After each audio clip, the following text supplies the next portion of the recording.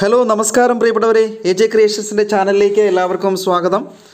ഈ എപ്പിസോഡിൽ നമ്മൾ Kerala service rules KSRൻ്റെ foreign service എന്ന ഭാഗത്തിലെ കുറച്ച് ചോദ്യങ്ങളും അവയുടെ ഉത്തരങ്ങളുമാണ് പരിശോധിക്കുന്നത്. ഈ എപ്പിസോഡ് 7ാമത്തെ എപ്പിസോഡാണ്. കഴിഞ്ഞ എപ്പിസോഡ് നമ്മൾ തെറ്റിയാണ് പറഞ്ഞത്, കാരണം നമ്മൾ 4 ഇതിനു മുമ്പ് ചെയ്തുള്ളൂ എന്ന് കരുതി. പക്ഷേ ഈ എപ്പിസോഡ് കൂടാതെ 6 എപ്പിസോഡ് നമ്മൾ ചെയ്തിട്ടുണ്ട്. 6 എപ്പിസോഡുകളും നമ്മുടെ പ്ലേലിസ്റ്റിലേക്ക് ആഡ് ചെയ്തിട്ടുണ്ട്. അപ്പോൾ പ്ലേലിസ്റ്റ് നോക്കിക്കഴിഞ്ഞാൽ നിങ്ങൾക്ക് KSRൻ്റെ എക്സാം, നമുക്കറിയാം KSR ഹയർ എക്സാം ഡിസംബർ 21-ാം തീയതിയാണ് നടക്കുന്നത്. അപ്പോൾ എല്ലാവർക്കും ഹോൾ ടിക്കറ്റൊക്കെ PSC അയച്ചു തുടങ്ങിയിട്ടുണ്ടെന്നാണ് അറിയുന്നത്. അപ്പോൾ എന്തായാലും ഡിസംബർ 21 എന്ന് പറയുമ്പോൾ ഇനി അധിക ദിവസമില്ല. അതുകൊണ്ട് KSRൻ്റെ കുറച്ച് ക്ലാസ് കൂടി നമുക്ക് AJ ക്രിയേഷൻസിൻ്റെ ചാനലിൽ കൂടി നിങ്ങൾക്ക് നൽകാമെന്ന് കരുതുകയാണ്. അപ്പോൾ ഈ എപ്പിസോഡിൽ നമ്മൾ പ്രധാനമായും ഫോറിൻ സർവീസ് അന്യസേവനവുമായി ബന്ധപ്പെട്ട കുറച്ച് ക്വസ്റ്റ്യനും അതിൻ്റെ ആൻസറുമാണ് പരിശോധിക്കുന്നത്. അപ്പോൾ നിങ്ങൾ ഓർക്കുക, നിങ്ങൾക്ക് പഴയ വീഡിയോസ് KSRൻ്റെയോ അല്ലെങ്കിൽ ഇൻട്രൊഡക്ഷൻ ടു ഇന്ത്യൻ ഗവൺമെൻറ് അക്കൗണ്ടിൻ്റെയോ മറ്റ് MOPയുടെയോ അങ്ങനെ മറ്റേതെങ്കിലും പേപ്പറുകളുടെയൊക്കെ വേണമെങ്കിൽ ക്ലാസ് വേണമെങ്കിൽ വീഡിയോ ക്ലാസ് വേണമെങ്കിൽ നിങ്ങൾക്ക് കാണാം. നിങ്ങൾ ചെയ്യേണ്ടത് നമ്മുടെ ചാനലിൻ്റെ കമൻറ്റ് ബോക്സിന് തൊട്ട് മുമ്പിൽ AJ ക്രിയേഷൻസ് സബ്സ്ക്രൈബേഴ്സിൻ്റെയൊക്കെ എണ്ണം എഴുതിയിട്ടുണ്ടല്ലോ, അതായത് നിങ്ങൾ കമൻറ്റ് ഇടുന്ന ബോക്സിന് തൊട്ട് മുകളിലായിട്ട് AJ ക്രിയേഷൻസിൽ ക്ലിക്ക് ചെയ്യുമ്പോൾ ഓപ്പൺ ആവുന്ന പേജിൽ വീഡിയോ ഉണ്ട്. വീഡിയോ മുഴുവൻ കാണണമെങ്കിൽ വീഡിയോ ഓപ്പൺ ആക്കാം, അല്ലെന്നുണ്ടെങ്കിൽ ടോപ്പിൽ മുകളിൽ തന്നെ വീഡിയോയുടെ നേരെ അടുത്ത് തന്നെ പ്ലേലിസ്റ്റ് എന്ന് പറഞ്ഞുകൊണ്ട്, അപ്പോൾ പ്ലേലിസ്റ്റ് നിങ്ങൾ ഓപ്പൺ ആക്കുക.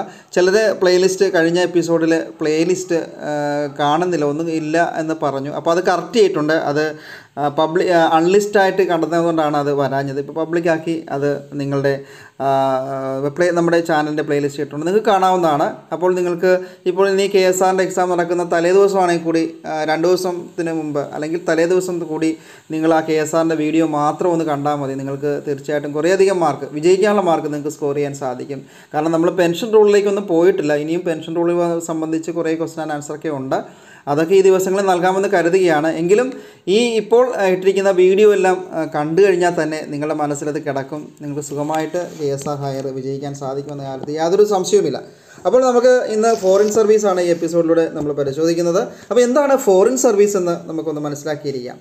അതായത് ഒരു സർക്കാർ ഉദ്യോഗസ്ഥൻ, കേരളത്തിലെ ഒരു സർക്കാർ ഉദ്യോഗസ്ഥൻ സെൻട്രൽ ഗവൺമെൻറ്റിൽ, കേന്ദ്ര ഗവൺമെൻറ്റിൻ്റെയോ മറ്റേതെങ്കിലും സ്റ്റേറ്റിൻ്റെയോ വകയല്ലാത്ത, അവരുടെയൊന്നും ഇതിലല്ലാത്ത, അതായത് സെൻട്രൽ ഗവൺമെൻറ്റെയോ അല്ലെങ്കിൽ മറ്റ് ഏതെങ്കിലും ഇതര സംസ്ഥാനങ്ങളല്ലേ, അവിടെയൊന്നും ഇതിലല്ലാത്ത സാലറി അലവൻസുകളും വാങ്ങിക്കൊണ്ട് സർക്കാരിൻ്റെ അനുമതിയോടെ, കേരള സർക്കാരിൻ്റെ അനുമതിയോടെ മറ്റേതെങ്കിലും സ്ഥാപനത്തിൽ സേവനമനുഷ്ഠിച്ചാൽ ആ ഉദ്യോഗസ്ഥന് അങ്ങനെ സേവനമനുഷ്ഠിക്കുന്ന കാലയളവിൽ ആ ഉദ്യോഗസ്ഥൻ ഫോറിൻ സർവീസ് അഥവാ അന്യസേവനത്തിലാണെന്ന് പറയുവാൻ സാധിക്കും. മനസ്സിലായല്ലോ, അത് ഫോറിൻ സർവീസ് എന്താണെന്ന് ഏകദേശം മനസ്സിലായല്ലോ അല്ലേ? അതിന് സർക്കാരിന് അനുമതി വേണം അങ്ങനെ സേവനമനുഷ്ഠിക്കാനായിട്ട്. സർക്കാരാണത് സാങ്ഷൻ ചെയ്യേണ്ടത്. ഓക്കെ, ഫോറിൻ സർവീസ് സംബന്ധിച്ച് കുറേയധികം നിബന്ധനകളുണ്ട്. ഒന്ന് 2 നിബന്ധനകൾ പറയാം, ബാക്കി നമുക്ക് ക്വസ്റ്റ്യനിലൂടെ കടന്നു പോകുമ്പോൾ ബാക്കി മനസ്സിലാക്കാം. അതായത് ഉദ്യോഗസ്ഥൻ്റെ സമ്മതം കൂടാതെ, വില്ലിംഗ് ഇല്ലാതെ അദ്ദേഹത്തെ ഫോറിൻ സർവീസിന് നിയോഗിക്കാൻ പാടുള്ളതല്ല.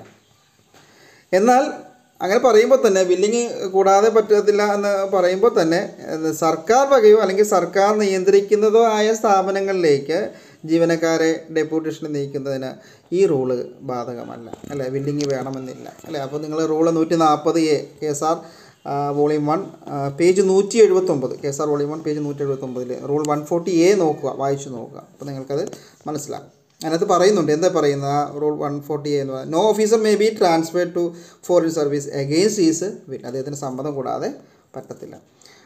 പിന്നെ അതുപോലെ റൂൾ 140Bയിലും പറയുന്നുണ്ട്, A transfer to foreign service requires the sanction of the government അല്ലേ? ജീവനക്കാരൻ്റെ ഫോറിൻ സർവീസിലേക്ക് നിയോഗിക്കാൻ ഗവൺമെൻറ്റിൻ്റെ സാങ്ഷൻ കൂടി വേണം.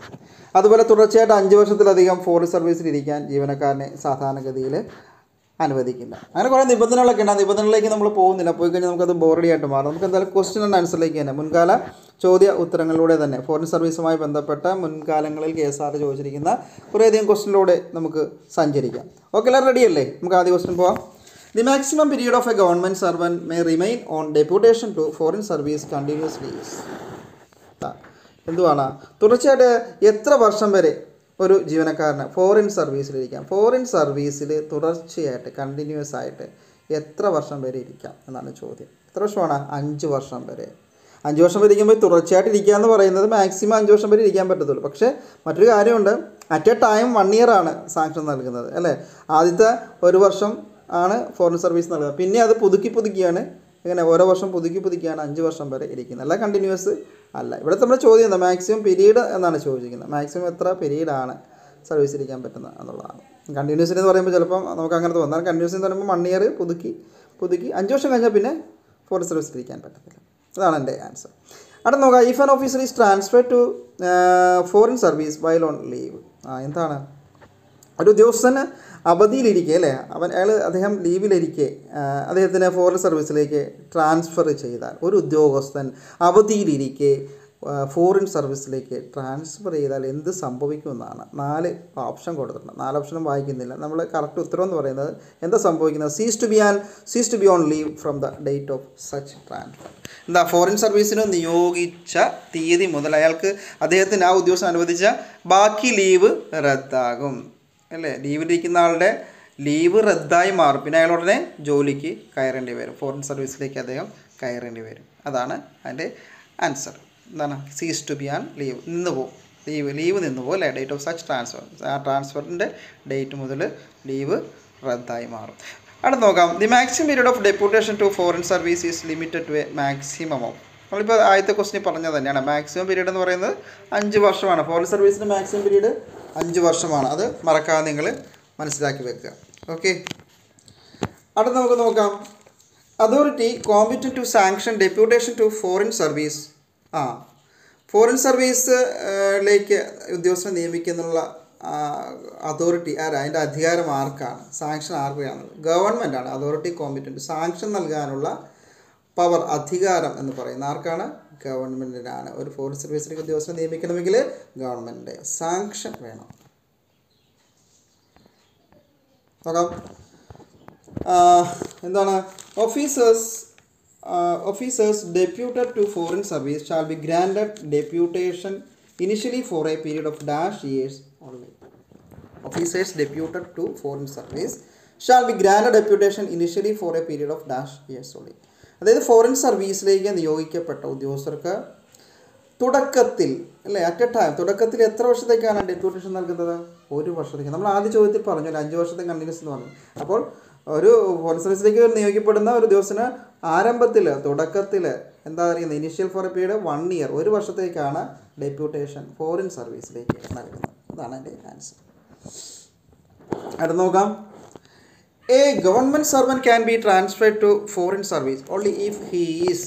നമ്മൾ ആദ്യത്തെ നിർദ്ദേശത്തിൽ പറഞ്ഞല്ലേ, government servant can be transferred to foreign. ഒരു ഗവൺമെൻറ് സർവൻറ്റ് ഫോറിൻ സർവീസിലേക്ക് ട്രാൻസ്ഫർ ചെയ്തെങ്കിൽ എന്ത് വേണം? അദ്ദേഹത്തിൻ്റെ സമ്മതം വേണം അല്ലേ.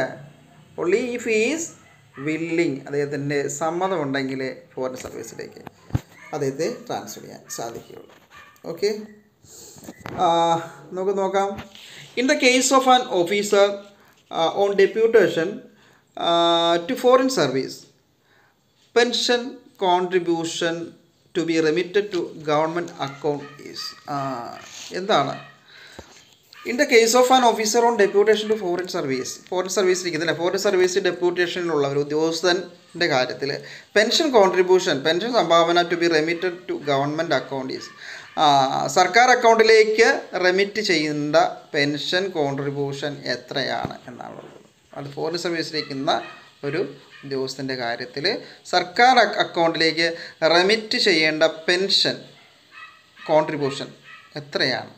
50% of the maximum of the scale of pay of the officer. ആ ഒരു ഓഫീസറുടെ എന്താണ്, സ്കെയിൽ ഓഫ് പേയിൽ നിന്നാണ്, ജീവനക്കാരൻ്റെ ശമ്പള സ്കെയിലിൻ്റെ പരമാവധി തുകയുടെ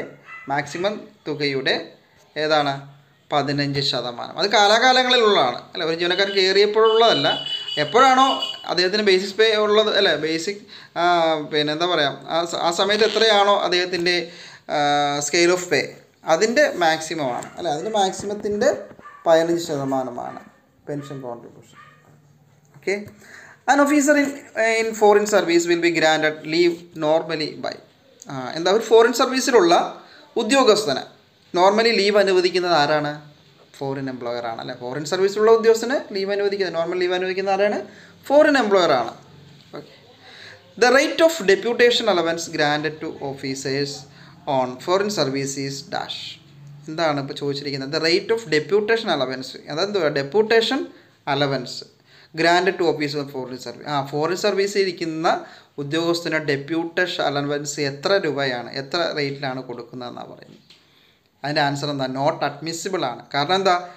ഡെപ്യൂട്ടേഷൻ അലവൻസ് പറയുന്നത് സംഭവമില്ല. ഏതാണ്ട് 1993 മുമ്പ് ഡെപ്യൂട്ടേഷൻ അലവൻസ് ഉണ്ടായിരുന്നു. 1991 മുമ്പിനുള്ള ഒരു റൂൾ, അത് മാറ്റിയായിരുന്നു, പിന്നീട് മാറ്റിയായിരുന്നു. അപ്പോൾ അതിന് മുമ്പ് 5 വർഷം വരെ ആണ് സർവീസ് എന്ന് പറഞ്ഞല്ലോ. മാക്സിമം 5 വർഷം വരെയാണ് സർവീസ്. ആ 5 വർഷം വരെയുള്ള ഡെപ്യൂട്ടേഷൻ മുമ്പ് ഉണ്ടായിരുന്നു. ഇപ്പോൾ അതില്ല. ഡെപ്യൂട്ടേഷൻ അലവൻസ് ഉദ്യോഗസ്ഥന് കൊടുക്കില്ല. അപ്പോൾ അതിൻ്റെ ആൻസർ എന്താ? നോട്ട് അഡ്മിസിബിൾ ആണ്. നമുക്ക് നോക്കാം എന്താണ്. When an officer is transferred to foreign service, the payment of joining time pay will be the liability of dash. എന്താണ്? When an officer is transferred to foreign service, the payment of joining time pay will be the liability of. ഒരു ഉദ്യോഗസ്ഥനെ foreign സർവീസിലേക്ക് transfer ചെയ്യുമ്പോൾ joining ടൈമിലെ അല്ലേ, പ്രവേശനകാലം, അതിൻ്റെ ശമ്പളം ആരുടെ ബാധ്യതയായിരിക്കും?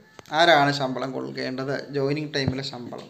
ഒരു government സർവീസുള്ള ഒരാൾ ഫോറിൻ സർവീസിലേക്ക് പോയി അല്ലേ, ട്രാൻസ്ഫർ ചെയ്തു. അപ്പോൾ അതേ പോകുമ്പോഴുള്ള ജോയിനിങ് പ്രിപ്പറേഷൻ ടൈമൊക്കെ ഉണ്ടല്ലോ, ജോയിനിങ് ടൈം. അപ്പോൾ അതിൻ്റെ ബാധ്യത, അതിൻ്റെ ശമ്പളം കൊടുക്കുന്ന ബാധ്യത ആർക്കുന്നു? അതിൻ്റെ ആൻസർ ആരാണ്? Fixed by the authority sanctioning the transfer in consultation with the foreign employer. ഈ താഴെ കൊടുത്തിരിക്കുന്ന അതാണ് കറക്റ്റ് ആൻസർ.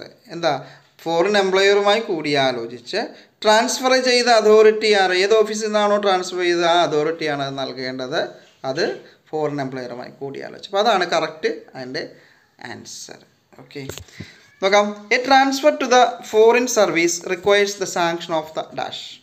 ആരുടെയാണ് സാങ്ഷൻ വേണ്ടത്? ഗവൺമെൻറ് സാങ്ഷനാണ്. ഫോറിൻ സർവീസ് ട്രാൻസ്ഫർ നമ്മൾ നേരത്തെ പറഞ്ഞ ക്വസ്റ്റ്യൻ തന്നെയാണ്, ഗവൺമെൻറ് സാങ്ഷനാണ്.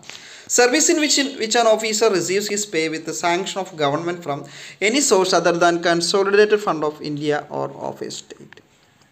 ഇന്ത്യയുടെയോ അല്ലെങ്കിൽ ഒരു സംസ്ഥാനത്തിൻ്റെയോ കൺസോളിഡേറ്റഡ് ഫണ്ട് ഒഴികെയുള്ള ഏതെങ്കിലും ഉറവിടത്തിൽ നിന്ന് ഒരു ഉദ്യോഗസ്ഥന് സർക്കാരിൻ്റെ അനുമതിയോടെ ശമ്പളം ലഭിക്കുന്ന സേവനത്തിന് പറയുന്ന പേര് ഫോറിൻ സർവീസ് അല്ലേ. ഫോറിൻ സർവീസാണ് എൻ്റെ ആൻസർ. അതാണ് service in which an officer receives his pay with sanction of government from any service other than consolidated fund of India or of A state. Foreign service എന്നാണ് എൻ്റെ answer.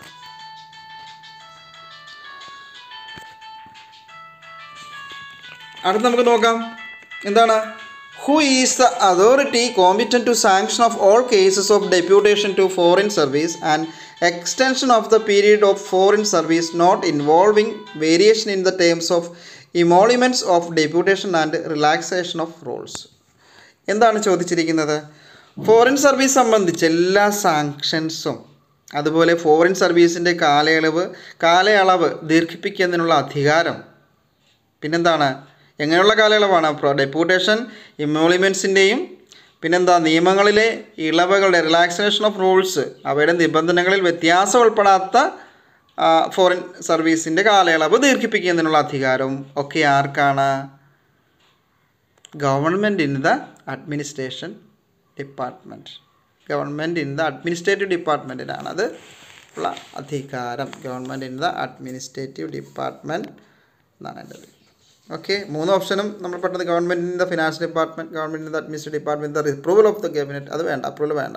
Government in the അതാണ് correct കേട്ടോ. Government in the administrative department ആണ് correct answer. In the case of an appointment of an employee from local fund to government department by transfer which rule is made applicable? എന്താണ്? In the case of an appointment of an employee from local fund to government department by transfer which rule is made applicable to the employee? എന്നാൽ local fund ഡിപ്പാർട്ട്മെൻറ്റിൽ നിന്നും ട്രാൻസ്ഫറായി government ഡിപ്പാർട്ട്മെൻറ്റിലേക്ക് വന്ന ഒരു എംപ്ലോയിയുടെ എംപ്ലോയിക്ക് ഏത് റൂളാണ് applicable? താഴെ കൊടുത്തിരിക്കുന്നത് ഏതാണ്? Which rule is made applicable to the employee? Ruling under 159 part 1 KSR. അപ്പോൾ KSR വോളിയം 1 നിങ്ങൾ ആ റൂള് 159 വായിച്ച് നോക്കുമ്പോൾ അതിൻ്റെ ഡീറ്റെയിൽസ് നിങ്ങൾക്ക് ലഭിക്കും. നോക്കാം. When an officer is drawing his pay and allowance from the source other than the consolidated fund of India is said to be on. When an officer is drawing his pay and allowance from the source other than the consolidated fund of India is said to be foreign service ആണ്. നമ്മൾ പഠിച്ചത് തന്നെയാണ് foreign service.